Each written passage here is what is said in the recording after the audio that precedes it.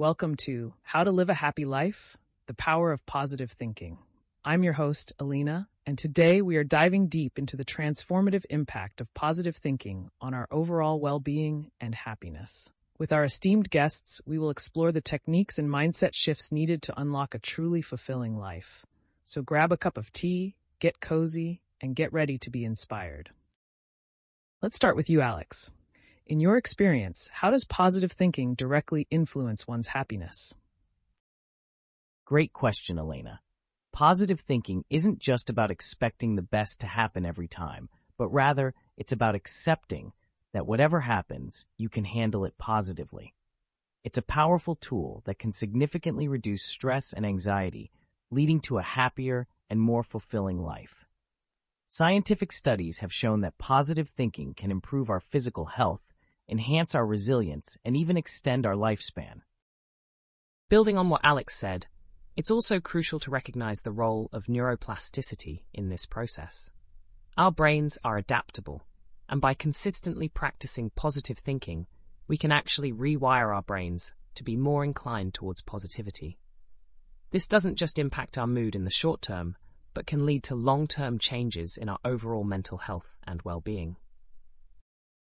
That's fascinating, Dr. Patel. It sounds like positive thinking can be a sort of mental workout that strengthens our brain's resilience. Exactly, Elena. And like any form of exercise, it requires consistent practice. Mindfulness and meditation are excellent methods to cultivate this habit. They help us become more aware of our thoughts, allowing us to consciously choose positivity. So, would you say mindfulness is a starting point for someone looking to embrace positive thinking? Absolutely, Alina. Mindfulness serves as a foundational skill in recognizing our thought patterns, many of which are negative and habitual. By becoming aware of these patterns, we can start to introduce more positive and constructive thoughts, gradually shifting our default mindset to a more positive one. It seems like a journey of small steps leading to big changes. Alex, can you share a personal example or story where positive thinking significantly impacted someone's life? Certainly, Elena. I had a student who was struggling with severe self-doubt and anxiety. Through practicing mindfulness and consciously adopting a more positive outlook, she was able to transform her outlook on life. She started seeing challenges as opportunities for growth rather than insurmountable obstacles. This shift didn't happen overnight, but her dedication to positive thinking made a remarkable difference in her happiness and overall quality of life. That's incredibly inspiring. It shows the power of our mindset. Dr. Patel, from a psychiatric perspective, are there any strategies or exercises you recommend to your patients to foster positive thinking? One effective exercise I often recommend is gratitude journaling. It's a simple yet powerful way to shift focus from what's lacking in our lives to what we are thankful for. Even on tough days, finding small things to appreciate can make a big difference in our mood and outlook. This practice not only fosters positive thinking, but can also enhance our overall sense of well-being and satisfaction with life. Gratitude really can turn what we have into enough and more. It's clear that positive thinking is a powerful tool for transforming our lives. As we continue our conversation, I'm excited to delve deeper into practical tips and strategies our listeners can start applying today to cultivate a positive mindset. To add to that, Elena, another practical tip is to practice self-compassion. Often, we are our own harshest critics, which can significantly dampen our spirits and hinder our journey towards positive thinking. By treating ourselves with kindness and understanding, much like how we would treat a close friend, we can create a more nurturing internal environment that's conducive to positive thoughts. That's a great point, Alex. Self-compassion is crucial. In fact, research in positive psychology has shown that self-compassion can lead to lower levels of anxiety and depression. It's about embracing our imperfections and understanding that failure is a part of the human experience. This mindset encourages a more positive approach to personal development and growth. It seems like both mindfulness and self-compassion are about cultivating a kind and understanding relationship with oneself. That sounds like a potent combination for fostering positive thinking. Could you elaborate on how these practices intersect and complement each other? Absolutely, Alina. Mindfulness allows us to observe our thoughts and feelings without judgment. This non-judgmental awareness is the first step in recognizing our critical inner voice. Once we're aware, we can then actively practice self-compassion by soothing ourselves with kind words instead of criticism. These practices together create a cycle of positive reinforcement where mindfulness uncovers the need for self-compassion, and self-compassion fosters a more positive mindset, which in turn makes mindfulness easier to practice. And to build on that, Elena, there's empirical evidence suggesting that mindfulness and self-compassion can significantly enhance emotional resilience. When we're more resilient, we're better equipped to face life's challenges without succumbing to negative thinking. This doesn't mean we won't experience negative emotions, but we're more likely to bounce back and maintain a positive outlook on life. Emotional resilience really is key to sustaining positive thinking in the long term. It's fascinating how interconnected mindfulness, self-compassion, and resilience are. As we seek to cultivate a positive mindset, recognizing and fostering these connections can indeed be transformative. Continuing on this topic, let's talk about the role of the people around us in shaping our mindset. How important is it to surround ourselves with positive influences, and how can we ensure we're doing that effectively? That's a critical aspect, Elena. The people we surround ourselves with can significantly impact our mental and emotional health. It's often said that we're the average of the 5 people we spend the most time with, so it's crucial to choose those individuals wisely. Positive influences not only inspire and uplift us, but also challenge us to grow and see the world from different, optimistic perspectives. Ensuring we're surrounded by positivity involves actively seeking out those who embody the values and attitudes we admire and limiting our exposure to negativity and toxicity. Indeed, Alex. And it's not just about avoiding negativity, but also about actively contributing to a positive environment. This could mean offering support to friends, engaging in constructive conversations, and sharing experiences of overcoming adversity.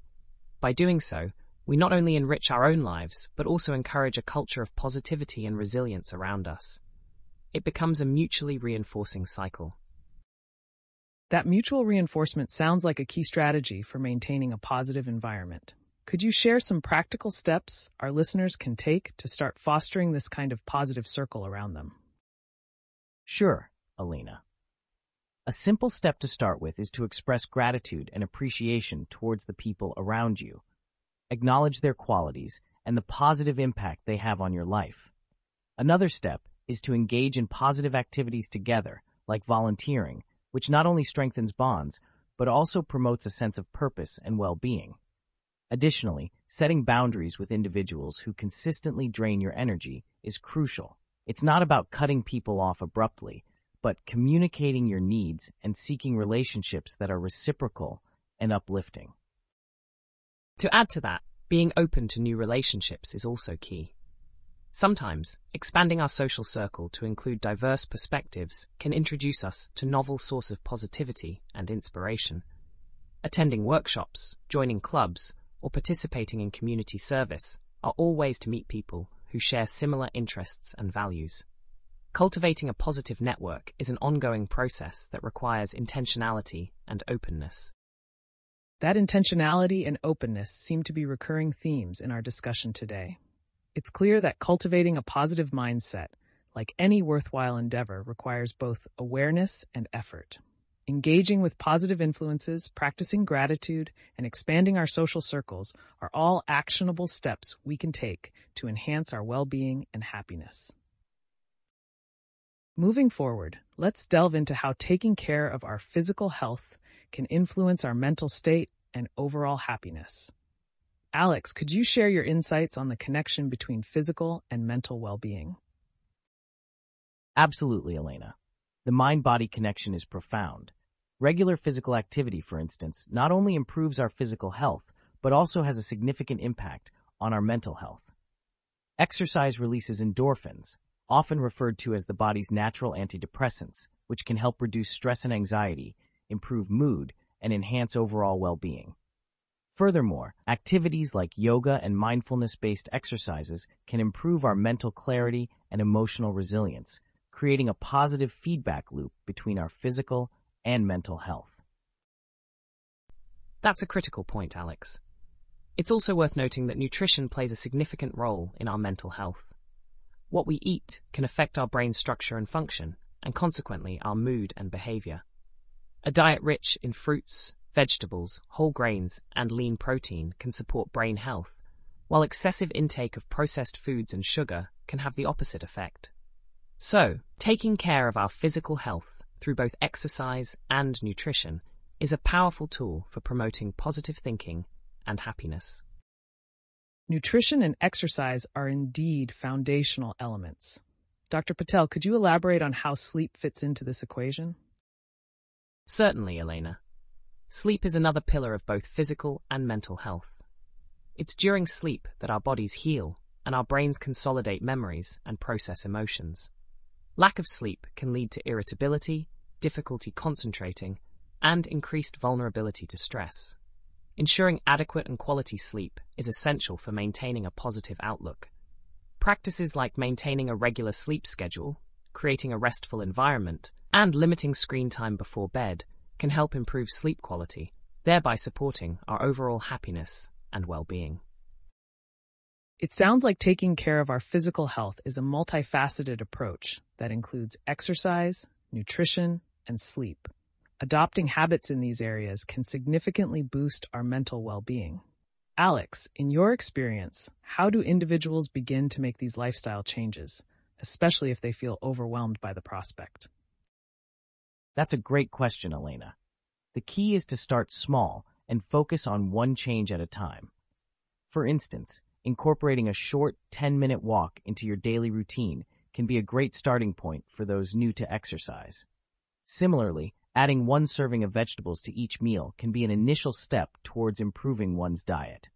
Small, incremental changes are more sustainable and less overwhelming than attempting a complete lifestyle overhaul overnight. Celebrating these small victories can motivate individuals to continue on this path of improvement. And it's important to remember that setbacks are a normal part of the process. Rather than viewing them as failures, view them as opportunities to learn and grow.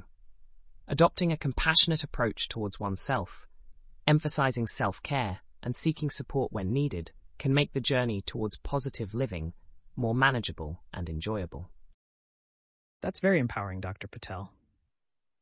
Speaking of self-care, let's not forget the importance of mental exercises like gratitude journaling. Alex, how does something as simple as acknowledging what we're thankful for each day impact our happiness? Gratitude journaling is a powerful practice, Elena. It shifts our focus from what we lack to what we already possess, fostering a sense of abundance. This simple act of writing down things we're grateful for can significantly improve our mood, reduce stress, and even lead to better sleep. It's a form of positive reinforcement that encourages our brain to seek out and focus on the positive aspects of our lives, which is a cornerstone of positive thinking. Indeed, Alex. And to build on that, research shows that gratitude can also strengthen relationships, improve physical health, and enhance empathy. It's a testament to how interconnected our emotions, thoughts, and physical well-being are. The practice of gratitude can serve as a bridge, connecting these aspects of our lives in a harmonious way. Strengthening relationships, improving health, and enhancing empathy are all key components of a happy life. It's fascinating how a practice as simple as gratitude journaling can have such profound effects. Dr. Patel, in your practice, how do you encourage individuals to maintain these positive habits consistently? Consistency is often the biggest challenge, Alina. I encourage individuals to integrate these practices into their daily routines in a way that feels natural and enjoyable. For instance, some might prefer to journal in the morning to start their day on a positive note, while others might find it more beneficial at night as a reflective exercise. The key is to make it a regular practice without it feeling like a chore. Additionally, Leveraging technology like reminder apps or online communities for accountability and support can be incredibly helpful in maintaining these habits. That's a great point about leveraging technology, Dr. Patel. In an age where our lives are so intertwined with digital devices, using them to remind us to pause, reflect, and practice gratitude can turn what is often considered a distraction into a tool for enhancing our well-being. It's clear that integrating physical care with mental exercises like gratitude journaling creates a well-rounded approach to cultivating happiness and a positive outlook on life. This holistic approach seems to be key in living a truly happy life. Before we wrap up, I'd love to touch on the concept of challenging negative thoughts directly. We've talked about gratitude and routine, but how do we confront those inevitable negative thoughts that creep in? Challenging negative thoughts requires a bit of mental discipline, Elena. Cognitive behavioral strategies, such as thought recording, can be effective. This involves writing down negative thoughts as they arise and then critically assessing them for accuracy. Often, we find that our thoughts are based on assumptions or misconceptions rather than facts. By systematically disputing these thoughts, we can gradually shift our mindset towards a more positive outlook. Adding to that, mindfulness meditation is a fantastic tool for becoming more aware of our thoughts without immediately reacting to them. It allows us to observe our thoughts as if they were clouds passing in the sky, acknowledging their presence, but not getting swept away by them. This practice of detachment can help reduce the intensity and frequency of negative thoughts. It sounds like awareness and critical analysis play crucial roles in mitigating the impact of negative thoughts. By combining these strategies with the daily practices we've discussed, our audience can equip themselves with a robust toolkit for fostering happiness. Any final thoughts as we conclude our discussion? I'd just like to emphasize that while the journey towards a happier, more fulfilled life requires effort, it's also filled with rewards. Adopting a positive mindset doesn't mean ignoring life's challenges, but rather choosing to approach them with resilience and hope. Everyone's journey is unique, and it's never too late to start. And remember, happiness is a practice, not a destination. Consistency, support, and compassion for oneself are key. Let's all commit to taking small steps each day towards a happier life. Thank you for this wonderful discussion. Thank you, Dr. Patel and Alex, for sharing your insights and practical tips. And thank you to our listeners for joining us today. Remember, the power of positive thinking can transform your life in profound ways. Keep challenging those negative thoughts, practice gratitude, and don't forget to take care of both your mind and body. Until next time, stay positive and keep thriving.